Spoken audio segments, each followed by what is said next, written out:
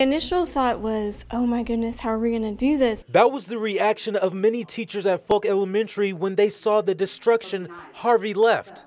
My room looked like it had grass growing in it. It had so much mold on the floor. Yet, through it all, students worked very hard in the classroom.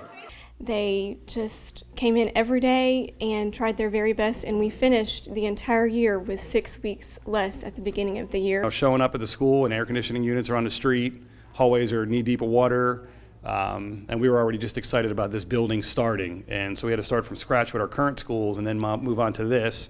Meanwhile, a lot of my staff and students also lost their homes. But now there's a new hope. Construction of the new campus is done with several upgrades like state-of-the-art technology, a media room, and an area for students who suffer from high anxiety. So overall, the experience for the kids here is going to be so fulfilling. There's going to be so many things we can cover here, so much we can do with what we have at this new school.